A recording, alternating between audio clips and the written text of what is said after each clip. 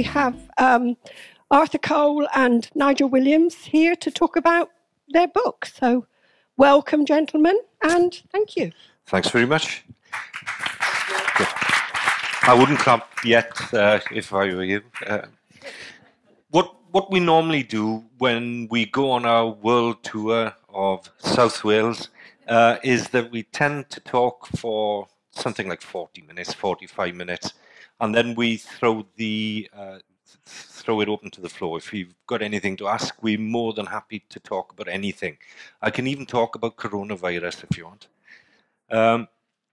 But our journey as writers, I think we can call ourselves writers now after 9 books, scribblers, yeah, whatever, goes back probably, I think foundations of it go back to about 10 years ago. Am I breaking up? Can you hear me all right?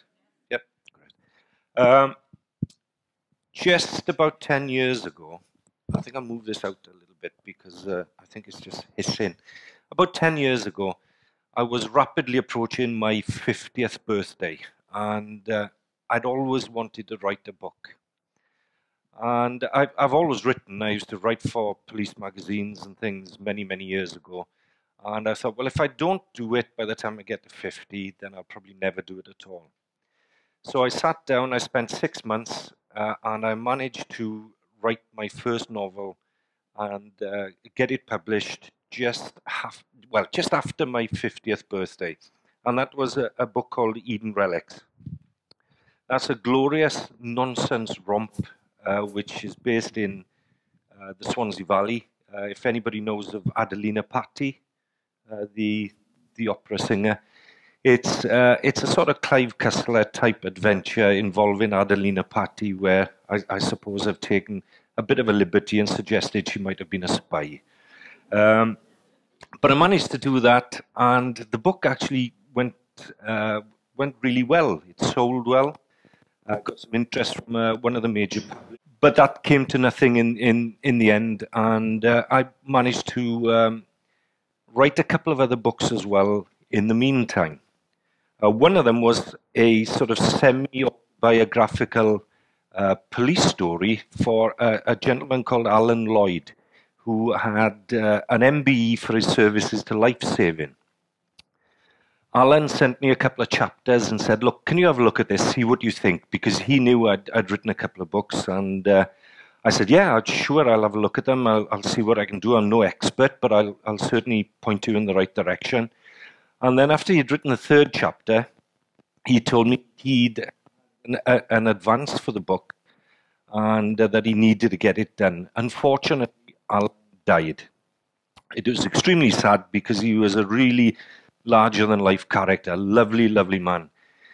So I asked the family what they wanted to do with it, and they said, well, they'd like to get it published. So they managed to find lots of other anecdotes, and I put it together into a sort of fictionalized account of Alan's life.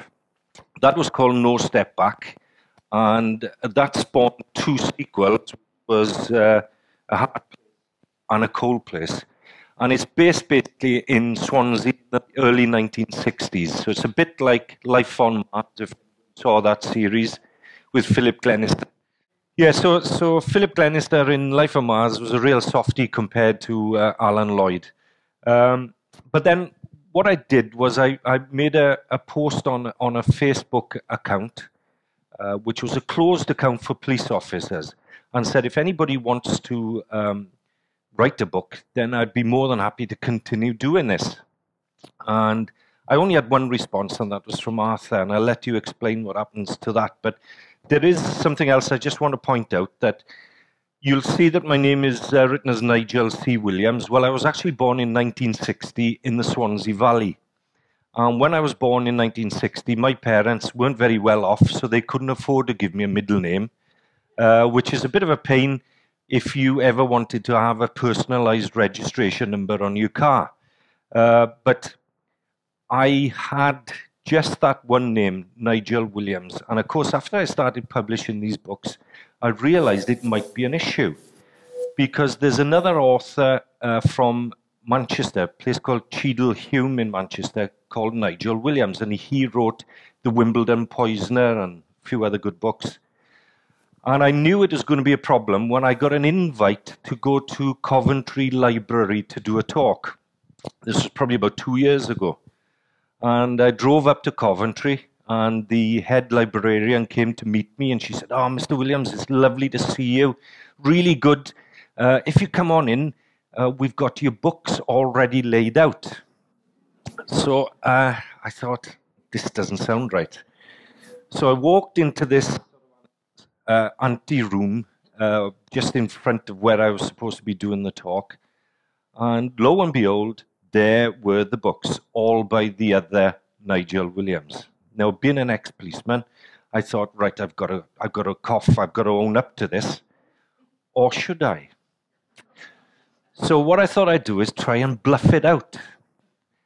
I thought, right, we'll just go and see what happens. You know, maybe just a handful of people will turn up, or if there's a load of people there, I'll just have to confess. So walked into the room, sat down, all the books were there, and I thought, oh, what do I do now?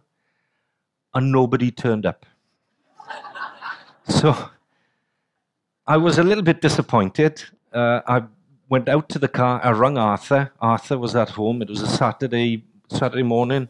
Saturday afternoon it was. Saturday afternoon. I was watching the racing on telly, I was. So obviously when he disturbed me, I burst into laughter, obviously.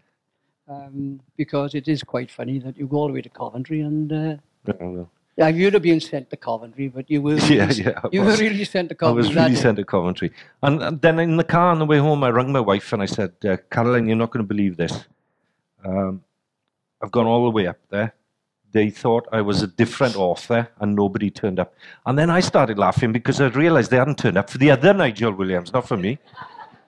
So I thought I'm going to have to put some sort of initial in the middle of my name just to distinguish me from the other one. So the only thing I could think of was C, and it's Caroline.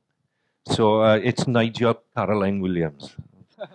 Yeah, so let... You can tell by where he walks. Yeah. I'll let Arthur tell you how we actually started writing together. Yeah. I'll give you a bit of background about myself. I was born in 1950 in Caira, which is, as you probably know, is a small mining village at the top of the Llinvi Valley. My father was a collier, as were most of my close relatives, my grandfathers. My grandmother worked in the pit. I'm one of 6 children, 5 boys and a girl, all still living, thankfully. I passed my 11 plus and I went to the Maesteg Grammar School as it was then. Only 2 of us passed, so most of my friends in junior school went to Llwyndera, which was like the comp. So I wasn't very happy about that, obviously, because I missed my friends. But it turned comprehensive about a 12 months later, so you know we all ended up back in the same place. I left school at the age of just gone 16, and then in 1967 I joined the Glamorgan Police. I was a cadet for 2 years. Then I did my training in Bridgend, and I started my life on the beat in 1969 in Bridgend. In 1973, I became a detective constable in Bridgend, and for the next 16 years, I worked the whole of the Bridgend division, Porthcawl, Maesteg, and South Wales. Basically, if there was a murder, you'd be drafted in for that. I got promoted then in 1986 to a detective sergeant, and then I continued my career in Porthcawl and Maesteg. I ran the special branch department down at the Cardiff Wales Airport, and then for the last 4 years of my service, I was a divisional detective sergeant on the special branch for South Wales. I was also the acting detective inspector when the DI was taken ill. So out of my just over 30 years service, I retired in 1997. So out of my 30 years service, practically 27 years of that was I was on the CID. I've dealt with all major crime, from murder right through. Terrorism, I've been involved in terrorism inquiries and investigations. So I've got the whole gambit of serious crime. When I retired in 1997, I took up a job at a nursing home in Porthcawl as a gardener and handyman. And in between then, just after that, I did a couple of other odd jobs as well. I retired when I was 65, and for 14 years prior to that, I was the handyman gardener at the Glanarava nursing home in Tondy for dementia. I did all the gardens there, drove the bus, did the painting and decorating, so did all that. So I retired when I was 65, 2015, and I started playing golf. At the end, when I was in school, I enjoyed all the practical sort of subjects, metalwork, woodwork, technical drawing, but I also enjoyed English literature. And at the time, the English literature teacher wasn't sort of very good when I look back at it, but it's no disrespect to her, but, you know, she just gave us a book and we used to read it. Then one day, the headmaster came in and into the class and he said, this afternoon you're going to have a new English lit teacher, Mr. John. And he said, I want you all to behave and treat him tidy. So I was up the back with my mate Tony Orker, reading the Football Weekly, as he used to then. And this fella walks in, and he's handsome. He's about 23, 24 years of age, nice auburn hair, handsome man, wearing denim jeans, a check shirt, cowboy boots, and a cowboy jacket with tassels on. The only thing he didn't have was a Stetson and a horse. So he's walking in with a dance set record player. And I say to Tony Orker, who's this? We don't know. Anyway, he goes down the front. He puts the dance set record player on the table, plugs it in. He puts his foot up on the chair. And he starts talking like an American. And I said to Tony Orker, I said he's from America, this bloke is. And then he goes, I'm Mr. David John, your new English literature. I was born and bred in Nantamoyle. So, being a valley boy, I said to Tony Orker, he was born in Nantamoyle, but I'm the Pope. Anyway, he put the record player on, and he played a song called The Universal Soldier. It's a song written by Buffy St. Marie. Everybody's sung it. Joan Baez, Bob Dylan, you name it, they've all sung it. It's an anti-Vietnam song. And all he does, he introduces himself, and he plays the song. And after the song, he just says, like we'll do later on, what do you think about it? What's it about? And you start chucking the questions at him. It's about Warsaw, it's Vietnam, and he develops them for the lesson. And he hooked everybody. He'd hooked the girls before because he's so handsome. So, you know, he's halfway there. But he hooked everybody, and he totally changed the way English lit was taught in the My State Comprehensive School. What he done, Rebecca John on the news, you know Rebecca John with the pretty girl with the blonde, the white hair? Rebecca is David's daughter. Now, David ended up, I think he was deputy in the Education Authority. David, he's passed away now, sadly. So he sort of inspired English literature. He changed it completely. And but unfortunately, shortly after I left school and joined the police, obviously.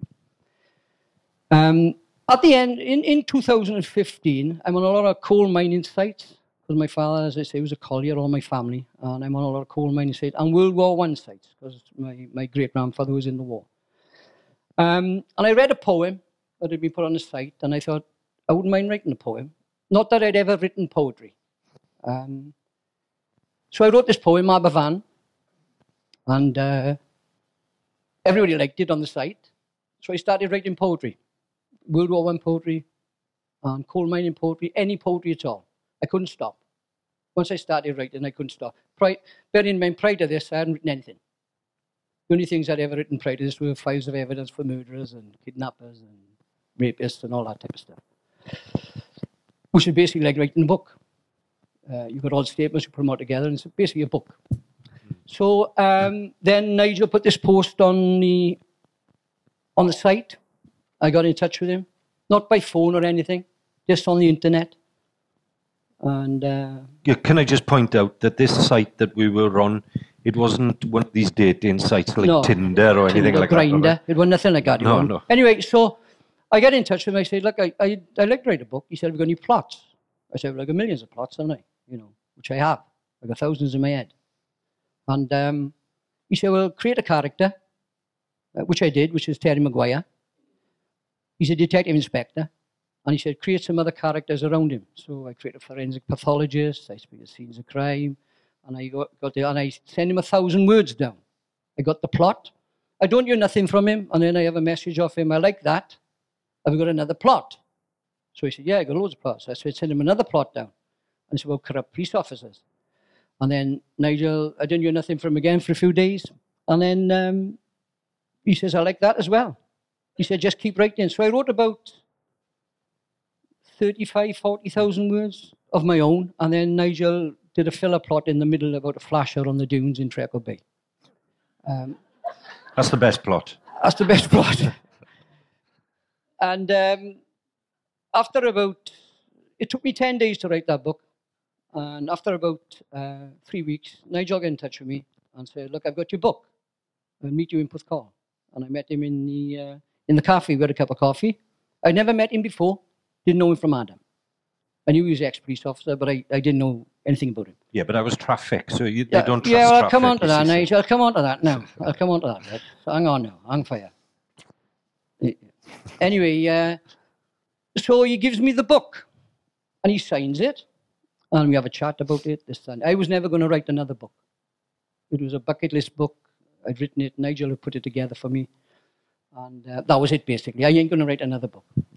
So we're having a chat, having a cup of tea, cup of coffee, and he says then, we'll publish this. And I go to him, hang on a minute now. I ain't publishing nothing. And another thing, don't ask me for any money, because we ain't having it. Typical CID. I've heard about you publishers and stuff, but I didn't know nothing about publishing and writing. He said, no, I got an account with Amazon, he said, and we'll self-publish it. And he said, you'll have royalties. So I'm thinking, thousands of pounds, millionaire in a fortnight. Anyway, it doesn't work out like that, because every book you write, you have 30 pence. Amazon has £7 and you have 30p. So that's the way it is, because you self-publish. Now, Nigel is self-published for years. So we're there now, and Nigel says, can we write together? And I say, well, what do you want to write with me for? You write your own books. He said, no, I think there's something in this. We'll crack on with this. So we wrote the second one in about a month. It's a bit longer. And as we've written them, they've got longer and better, right? People read them, so they got better. So that's basically how it started. Now, what we did then with the royalties, we found a charity, which was Marie Curie. And for the first 5 books, we gave the royalties to Marie Curie, which was £1,000. Bear in mind, you're only having 30 pence a book. So you can work it out how many books you sold. So then after we gave them the £1,000, we'd written another 3 books, and we gave those to the Garnwin Trust in Maesteg. A dear friend of mine's son got killed in a plane crash in Asia with his fiancée, and they've got a trust up in Maesteg for him. They're going to build a big thing up in the woods. So out of the royalties for that, then we gave them £1,000 as well, nearly. So out of the 8 books, we made ourselves £2,000 in a short space of time. So what happened then, a friend of mine, John Wake, after we'd written the second book, John's an historian from Cardiff, and he was being published by Octava Publishing in Cardiff. And he rang me up, he said, why don't you go to Octava, speak to David Norrington, who's one of the publishers there, and have some advice of him. Nigel couldn't go, so I went down with the first 2 books. And I'll show you the covers later on, but they're nothing like that. Those are new covers. And I have an hour with him. Nigel tells me what to ask, because I don't know what I'm doing, obviously. And he says to me, what do you think of your covers of your books? I said, it's a book, He said, well, what do you think of them? I said, what do you think of them? He said, well, they're not very good, are they? I said, well, whatever. If you say they're not very good, they're not very good. He said, do you want to see my first book I wrote? I said, aye. So he pulls a drawer out and he shows it to me. And he says, what do you think of that book? I said, honestly? He said, yeah. I said, it's crap. He said, I know it is. He said, this is my new book. And you see the difference in the professionalism of it all, right? With the publisher. So anyway, I come back, speak to Nigel, and we keep writing, don't we? We keep churning the books out. And then I went to another presentation of John's. And who was there? It was David Norrington. And he shook my hand, and he said, how are the books going? I said, they're going great, David. And so he is now Wordcatcher Publishing. So I was in the presentation, I came home, and I said to Caroline, I said, I think I'll ring him about my poetry, my World War I poetry, my coal mining poetry. So I ring him, and he says to me, I'm passionate about poetry, however, there's no money in it as a publisher. I said, that's fair enough. I said, there's no problem, I'm just asking you, like, no sweat, like. But then he says, send me 2 of each down on a PDF, 2 of the World War and 2 of the mining. I said, how many have you got? I said, I got about 200. He said, send them down. So I sent him on a PDF, and the following morning I had an email off him saying that he'd publish all my poetry. So I went down, I signed the contract with him, 50-50, but he does everything, right? Does everything. So when I'm there now, he starts talking about the books, and he looks at the reviews on Amazon, and he says, how many books have we written now? I said, we've just doing the 9th. Raven, which is a new one. Terry Maguire's in it, but it's a new character as well. And he says, I'll republish the 8th, and I'll publish the 9th. I said, what do you mean now? I said, do you want any synopsis or anything about these books? He said, no, I'll publish them on the reviews. So he said, I'll have to speak to Nigel. So I came home, I rang Nigel. He said, how did it go? I said, I've given him 2,500. I said, he asked for £2,500 to publish my poetry. And he goes, oh, God alive, what have you done? I've told him, don't give him money. I said, no. I said, he's going to be my publisher.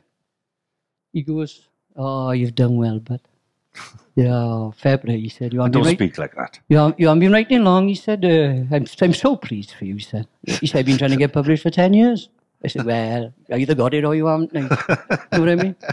Because I wouldn't go to Coventry. If I went to Coventry, I'd have my own books up there. But so anyway, and I break the news to him. I said, Nigel, I said he's going to publish all our books as well, of crime thrillers. And apparently, and not for £2,500. And not for nothing.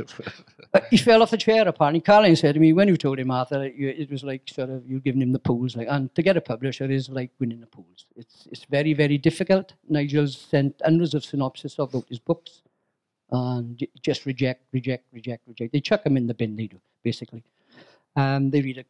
No, well, in my case, they probably examine them quite closely. Yeah, and then chuck them in the bin. And then chuck them in the bin, yeah, that's right. So that's basically the story of how these books were created. So if you'd said to me 4 years ago that you'd have 3 poetry books published and you'd have like 9 crime thrillers published, I'd have probably said to you, you must be having a laugh. Because I would never have believed it. And if any of you are writers, and I think there's a gentleman there that's written some books, it's very, very difficult. I don't find it difficult. I don't make any notes about anything.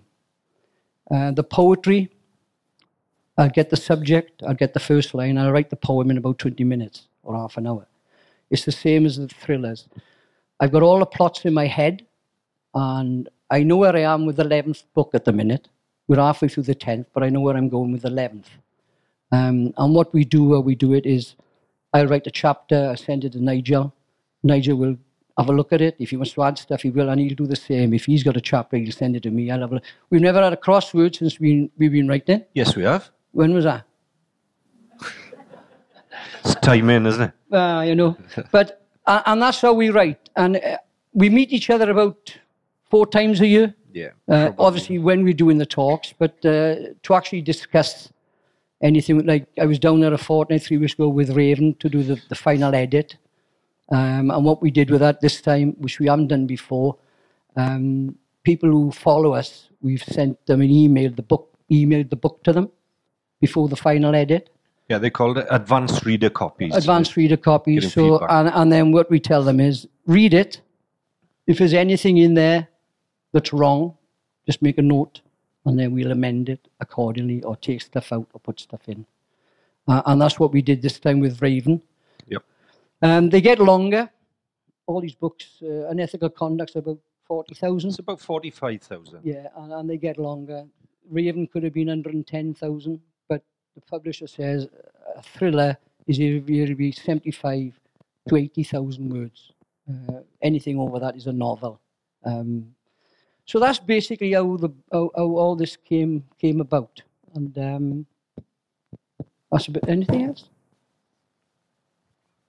Not really. I think the thing that I liked about the books, well, when Arthur sent me the original files, was that I could see that there was potential in them, and he had so many plots. I mean, one of the hardest things for anyone writing is probably to have a decent plot. The rest of it can come. You can always polish your writing. You can always learn to write better just by doing it. But it's the plot is the real problem, really. So with someone like Arthur, who's got loads and loads of plots from experience, it's easy for me then. We like to call ourselves like Ant and Dec, plot and polish. Arthur will come up with the plots, and I'll then add fillers, and I'll add characterization, scenes, touch, smell, sounds, and the books build up in that way. And what we also tried to do was to try and keep them as realistic as possible.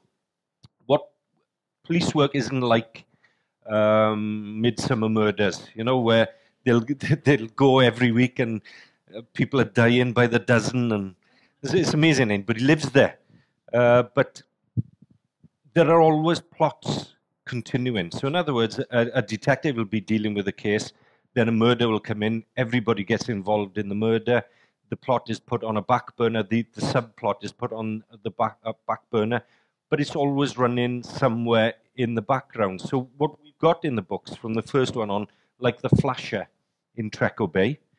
Treco Bay is quite sort of personal to me. In the 60s, my grandparents had a caravan in Sandy Bay, which is just behind us here. Obviously, you know that. And we used to come there every summer without fail. We used to have a free week in Sandy Bay, and I used to love it down on the fair there. And that plot, for example, doesn't get solved in the first book. In fact, I don't think it gets solved until quite later on in the series. But that's how things are. Sometimes crimes will take perhaps a year to get solved. And we wanted to keep it as real as possible, so that we're not showing the detective as sort of a Superman. He's not infallible. He makes mistakes. But generally speaking, there has to be someone, a lead character in any police station, especially a detective, who you can go to and you can trust, and you know that he will do the right thing. And unethical conduct is about police corruption.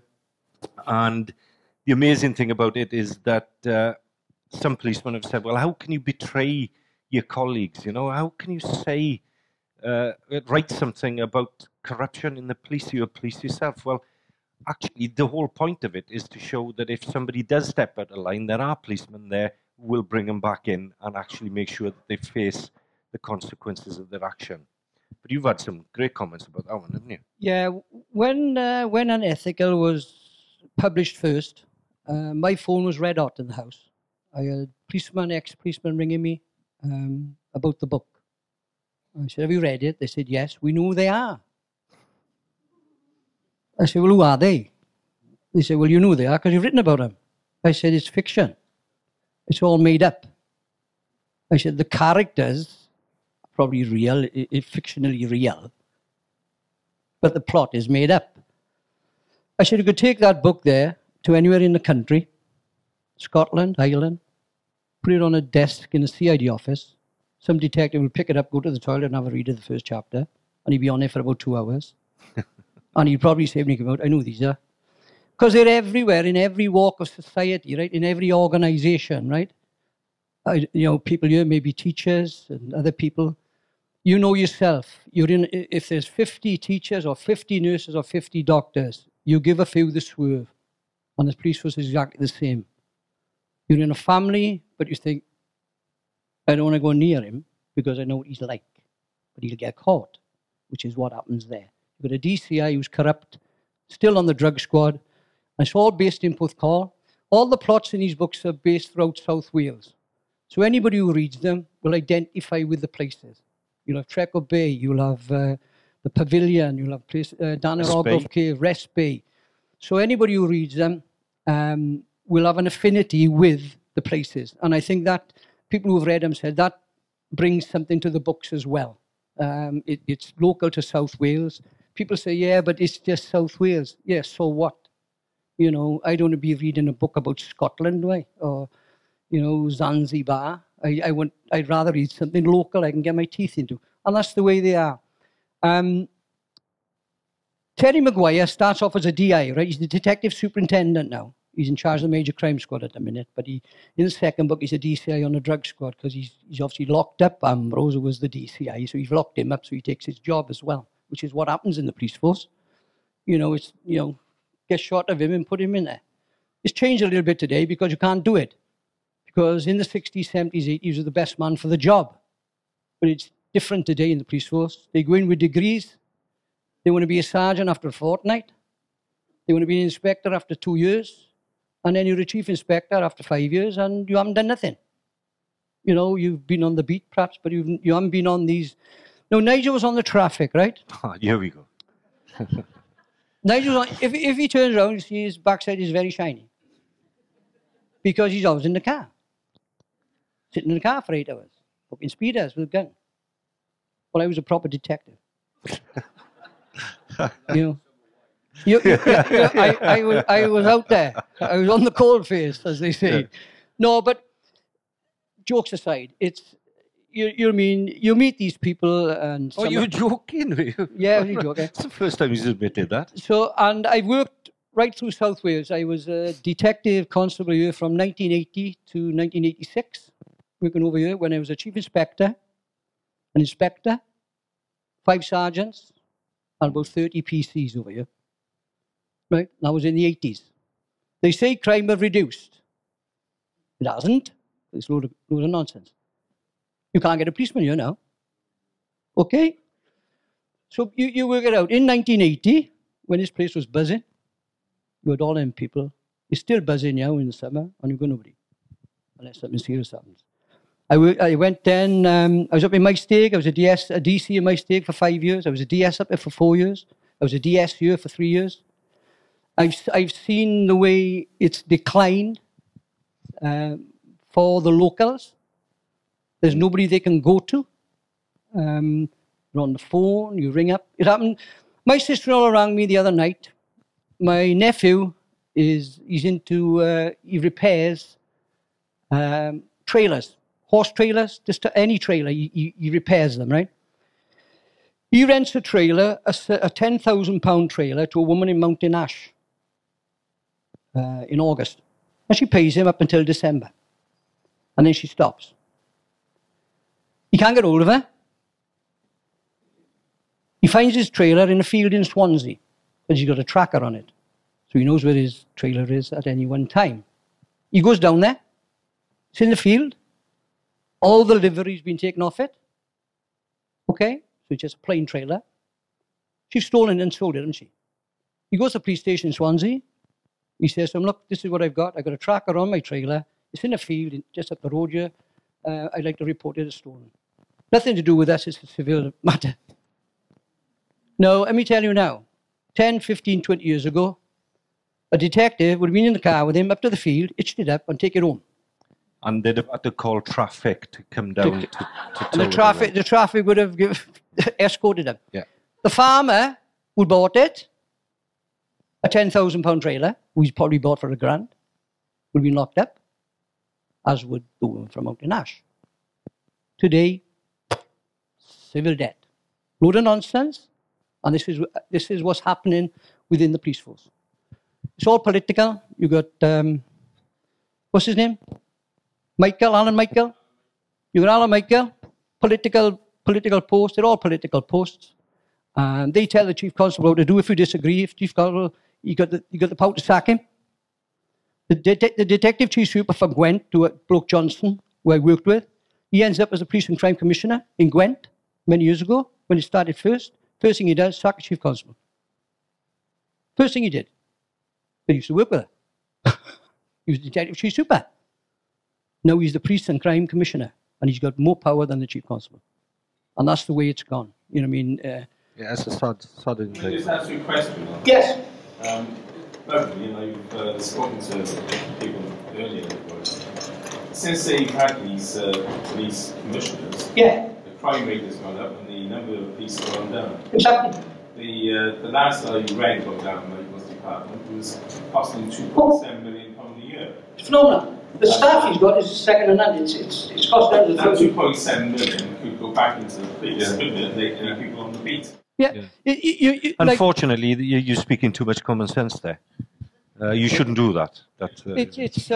It was a political position, and to take the power from chief constables, like.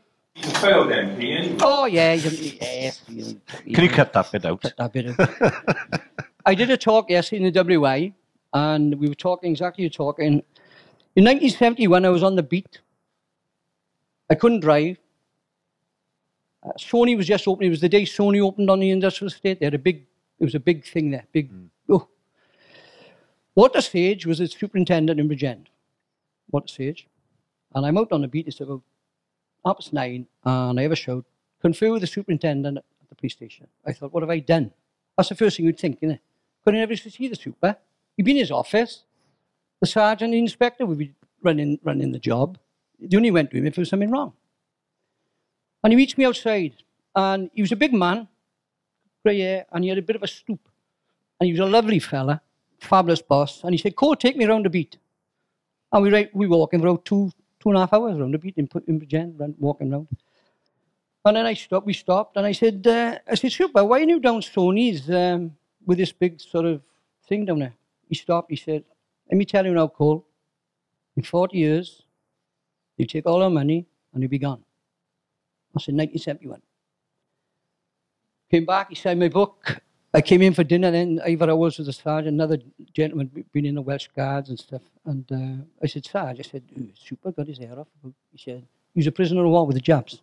He absolutely detests them." Nobody could tell Walter Sage, "Go down to Sony's." But you tell him, "I'm not going there." Today is different. Fallon Michael said, "Go in the corner there." In the corner, they probably go. Because he makes the policy.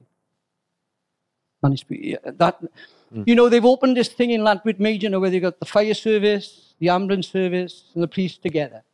It's always been the same. When I was on a beat in Bridgend, I was always in the fire service. I was always in the ambulance station. That's the way it was. They've been reinventing the wheel. But they haven't got the men now that they had then. Like over here, you had like 30 PCs in 1980. I bet if you went in there and asked half the PCs who the licensees of the town are, they probably won't be able to tell you. But they're never out. And it was the job of police officers and detectives to know all these people. Mm. It's like going into schools. I was going into schools, country comprehensive school in the 80s.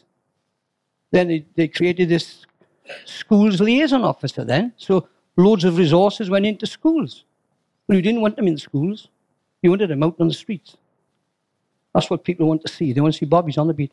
Whether it'll come back, I don't think it will because it's gone too far. But what Arthur was saying about numbers, what I didn't tell you, when I wanted to join the police in 1981, David East was the Chief Constable in South Wales.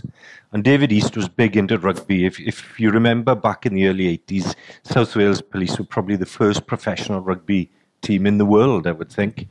And I applied to join South Wales Police and couldn't get in. So I had no option. I joined the Mets. I did my training in Hendon and I spent 3 years in Brixton from 1981 to 1984. In Brixton at that time, every single shift, so there were 4 shifts, every shift had 50 PCs, thereabouts, 48, 52, so averaging 50 PCs. We had 3 sergeants and 2 inspectors per shift.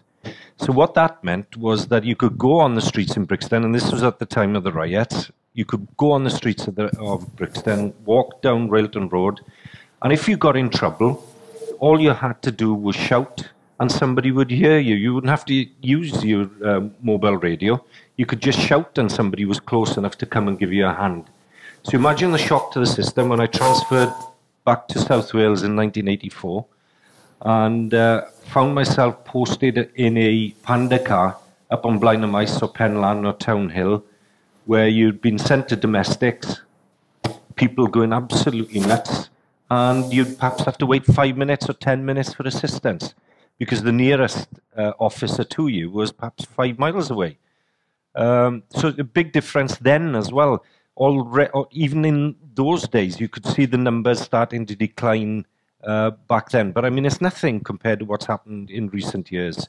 And in all fairness to the police officers serving now, they're doing the best they can, and that's all you can say, really. They're really up against it. Well, I think they've eroded every profession, right? Teaching, it's a mess. The Welsh Government have interfered with everything. Nursing, National Health, police force, the fire service. The fire service shot themselves in the foot because years and years ago it was, we go into homes, tell people how to prevent fires, which is what they've done. So your fires have reduced. So they say, well, let's get rid of the fire service then. We don't need all these men anymore. So whereas you had here, perhaps in the fire service, you had like 20 people in 1980, because they're in the homes now telling people, look, you've got to have a smoke alarm, do this, do that. Your fires drop. So say, for example, you had 50 fires every year in Porthcawl, and now you've got 20. Do you need 30 men? So they say, well, we'll cut them. That's what they're, and then nothing's decreased, really. Crime hasn't decreased. You're in teaching. They want teachers now to do everything. You know, from the time they come through the gates, you're like parents now, basically. You know what I mean? Teachers are there to teach. Read, write, whatever. And that's what they're there for. They tell me now that we got some kids who are illiterate.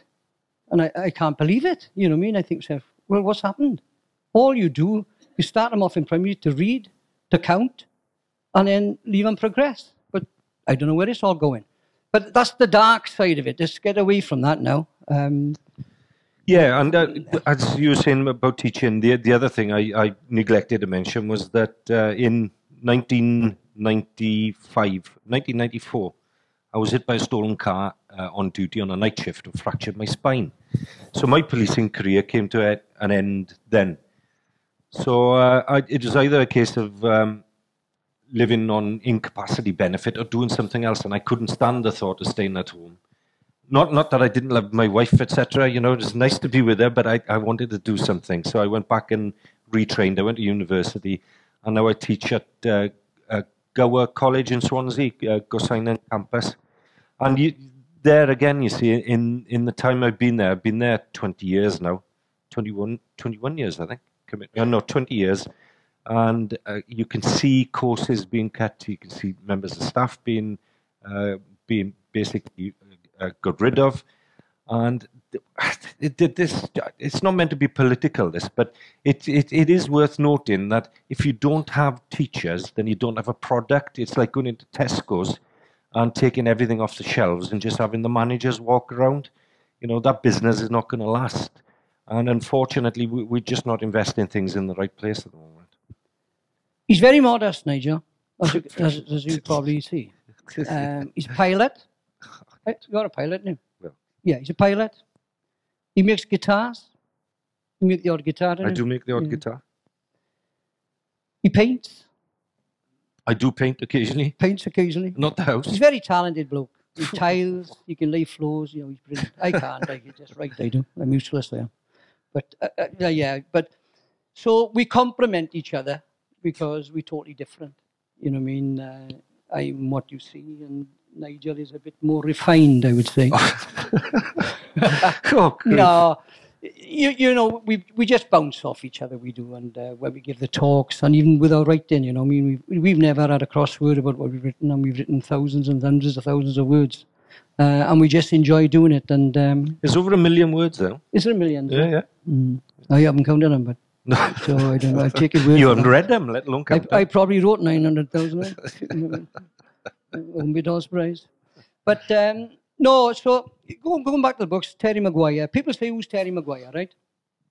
Now, there were 185 swear words in Unethical Conduct. That's the first book, right?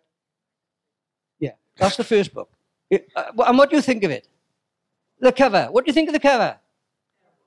Yes, shocking. Shocking. Out of 10. 1, thank you. That's the first book. Thank you. Second book? Well, you can't even Same tell what it is, can you? crap, it's rubbish, rubbish. That's the airport on there. You never think of it. It's just what, sorry? It's not rubbish. It's just not a very interesting No. cover. No, it's not it's really rubbish. eye-catching, is it? And those are the two new covers. That's the one there, and they told you, and that's the professionalism of The a publisher. publisher. You know what I mean? We did it for like fun. He's doing it as a business. So the more books we sell, the more money he makes. So, and he does everything. This book of poetry here, that gentleman there, he's from Nantamoyle. He's 21 years of age. He won the Military Cross today. And a month later, he was killed at Pilcombe Ridge. Pilcombe Ridge in the First World War, a battle. And the picture has been reversed. His picture is in the museum. So in his picture, he's looking out. But the publisher has had him looking in at the poppy. And it's a stunning picture. It's very poignant. And I think it sums up the World War One.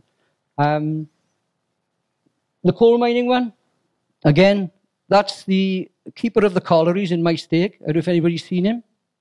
Anybody been up there?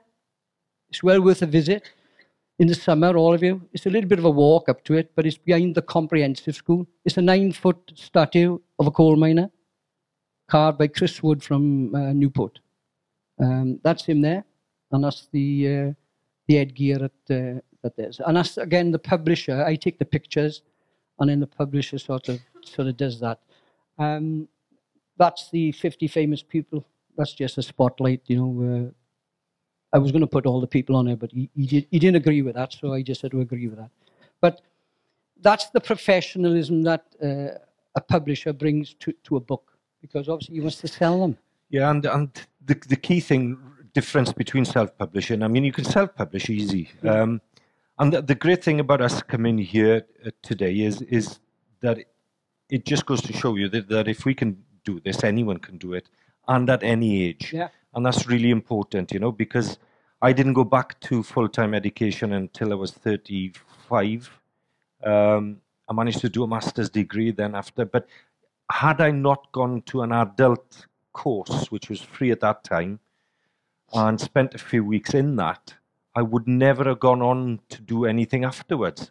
So any sort of free education courses for any age are just vital. Can I just add that there were some excellent courses being run in further education, as you say, up until the time that the Tories started making their cuts. Yeah. There were some fabulous courses, and they were very inspiring, and the tuition was excellent. And I wrote my own book, the first one. I haven't had it published, Yeah. and I completed it. It's a novella, and I had loads of encouragement from the staff at the further education colleges held in Porthcawl Comprehensive School in the evening and the day. And I think it's just terrible that the government have made these huge cuts, and they've cut all the talent. There was an awful lot of talent in Porthcawl, in arts and in writing and everything. And since the Tories came in, they cut all these services, and you know, it's disgusting. They didn't mention that in the budget today, that they ought to reinstate adult education in Porthcawl, and it wasn't mentioned in the budget. But I still think they should do it because it's vital for the community. You won't get any disagreement from me on that one. No, I think it's extremely, extremely important to have adult education, because just because you're getting older doesn't mean you don't want to continue learning, and it doesn't mean that your working life or your career is over. I mean, for writing, you can do it at any age. Clive Cussler died recently, I think last week. I think he was 88. He was still writing. So there is no age barrier when it comes to writing anyway. So it's one of the best things to keep your mind active as well. Isn't it, Arthur? It is, yeah. It's keeping me going. I'm like an apprentice, I am. You know, I've been writing 4 years. You know, I'm still learning, because I didn't know what the first and the third person was. I honestly didn't when I wrote that book.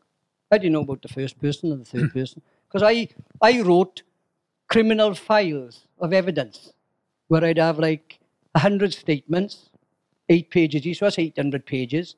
Then I'd put a covering report on it. When I did a covering report for, say, an attempted murder, and I end up in the Crown Court, The barrister prosecuting could prosecute off my covering reports because they were so detailed. Got to go through all the witnesses. And Stephen Hopkins, the judge, he's retired now, Stephen. When I started as a DC, Stephen started as a barrister. And R.L. Edwards used to give him work to get him into the court and, in the magistrates court. And I'd have blokes coming back, that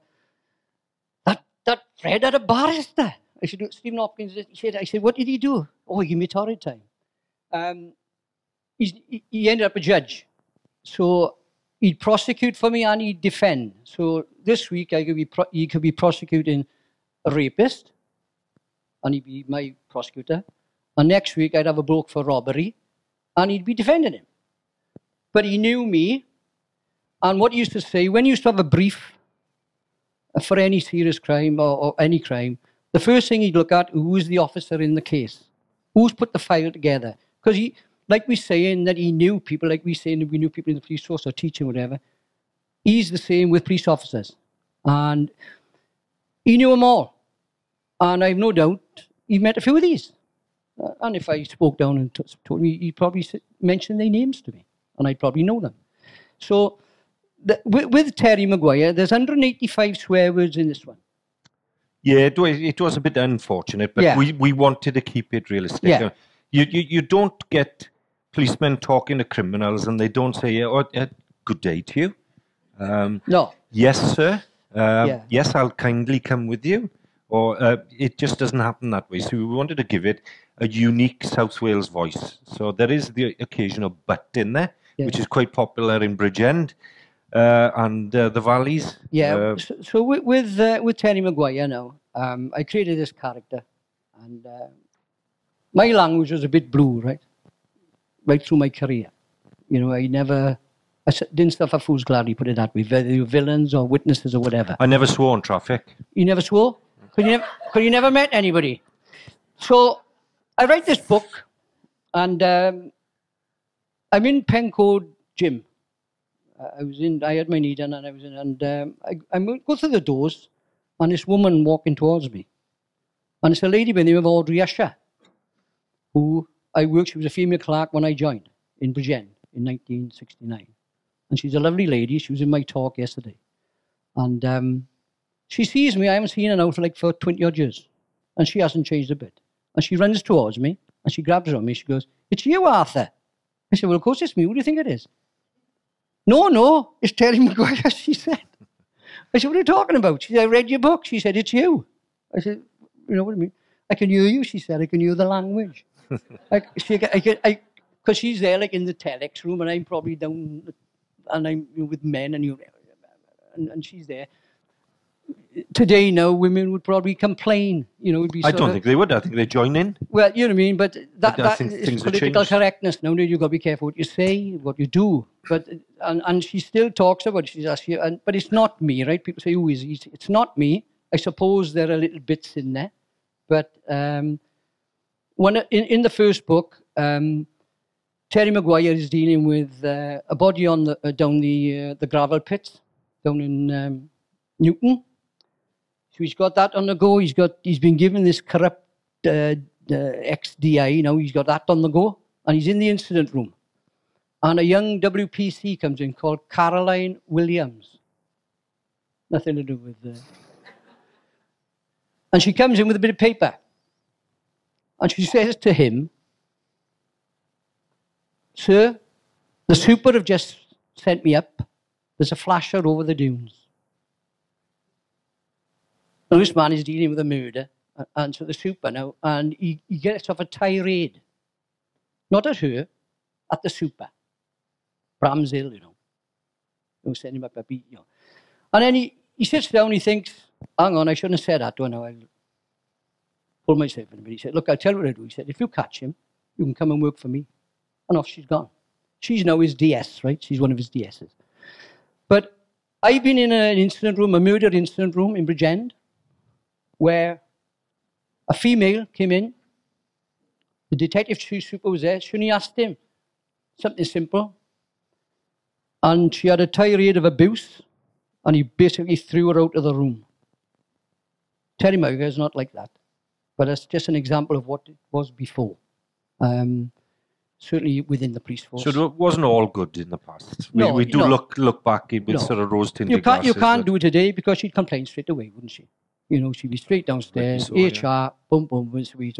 I've seen a woman chief inspector in police headquarters when I was cadet scram the detective super, scratch his face because they'd argued, and called him everything. I don't think it would happen today. And then Norman is walking down the corridor with blood, and you go, she's at it again. He's going, she's off her rocker. You know, she's off her head, man. What Christ alive? But no complaint about it. Just one of those things. She was who she was, and he was who he was. Today it's a little bit different. I think the tea and coffee has come. So, do you want to do questions later, or have a cup of tea first? Yeah, sure.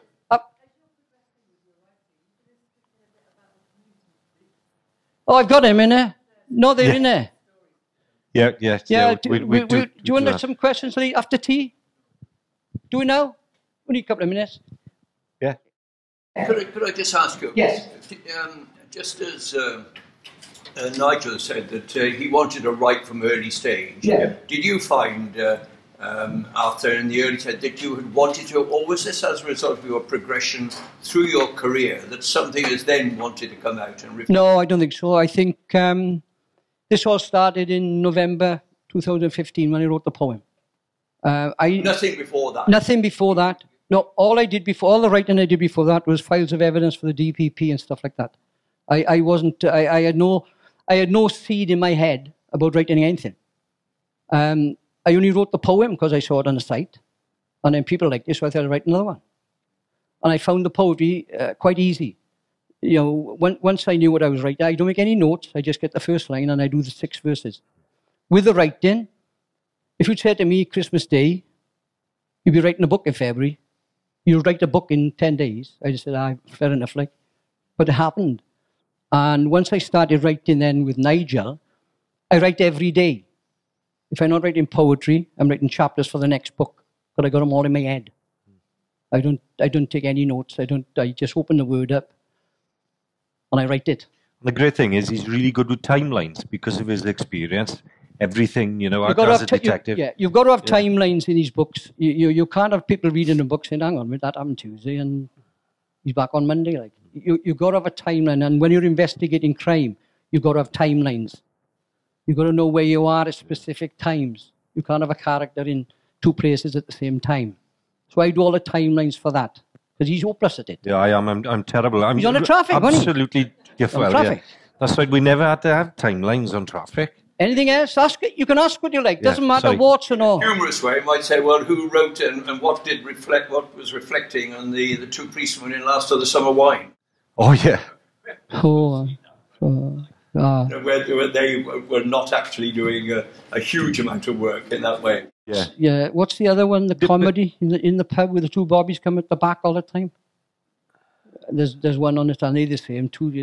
Two uniform bobbies, and they come for the drink, like stop top and all that nonsense. Everything's all hell's going around outside if they're having a pint in the pub, like. And finally, have your plots remained simple, or do you find that they have become more? No, they're simple. I just get something in my head and I write about it. Simple as that. You know what I mean? Something will pop into my head, or I see something and I'll write a plot about that. Yeah, and you don't necessarily want to overcomplicate things either, especially if you've got 2 or 3 plots running together. The people who've read Phil Rickman, we were on a Phil Rickman show me off. He read Unethical Conduct and he thought it was brilliant. He said it's fast, it's pacey, it's gritty, and it's a good read. You know what I mean? They're page turners there. You know, once you start reading them, you want to know what's happening in the next chapter because they're so quick. And that's the way police work, you know, is like. So I when I'm writing, I sort of it's continuous. It all runs into each other. And then Nigel does the same with, you know, when he adds stuff to the plots. Like. So that's how it basically works out. Anything else? You can ask what you like. Doesn't matter. If you had any advice for someone who was who felt that they wanted to write, to pick up John's point? Yeah. Just do it. Just do it. Yeah, you know what I mean? As long as you know what you're writing about, you know, like I couldn't write about nursing, could I? You know, I couldn't write about teaching. But I'm sure the lady there who was a teacher, who I suppose she could write about her life as a teacher. when she started, like a sort of a book. So I think if you've done it, you can write about it. Yeah, and the thing sometimes, somebody else asked me last week, I was up in Tamworth Literary Festival doing a talk up there, and somebody asked a similar question, and they said, well, you know, I've got all these things that happened to me and things. Well, you know, there are loads and loads of anecdotes that can turn into events in stories. It's just then finding your own sort of personal voice, being able to string them together in a way that makes them entertaining. That's the key. My writing's improved, because when I started writing, I'm like a rough painter, aren't I? You know, or a rough bricky. I know what I'm doing. I don't even know what I'm writing. I know what I'm writing, but I don't know how to put it together. The last 4 years, I was complimented by Nigel because your writing is improving, Arthur. I said, thank you very much, Nigel. It wasn't a dig. Yeah, I know that. But I think the more the poetry's no problem. The poetry's poetry. I mean, now my poetry there. Anybody like poetry?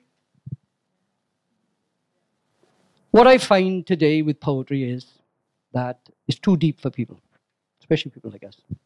I wrote Gleichen, the disaster down in West Wales, the Gleichen disaster where the 3 men got drowned. Near where I live, actually. I put that on a site, and within 10 minutes, my phone beeped. And it's a bloke called Nigel Evans. I don't know him from Adam. He's on one of the sites. And he basically says, thank you for that poem. That's how it was. So I said to Caroline, I said, it's somebody who sort of... So I go on the site, and I pull him up. He's a butcher now in Killybebec, right, which is the village where it happened. So I get in touch with him, and he said, can I have the poem? I said, of course you can. She was. I said, do what I like with it. He said, I want it for my grandchildren, and frame it up and have it printed. I said, do what I like with this. She was. I've given it to you. He said, have you listened to the Poet Laureate's poem about Gleichen? I said, no, but I don't read poetry and I don't listen to it. He said, well, have a listen to it, because I can't understand it. He said, you a poem, as soon as I read the first verse, that's how it was. And I think that's what people want in poetry. They want to read something and associate with it and want to read the next verse and read the next verse. And when it's finished, they can shut their eyes and I did Pit Ponies.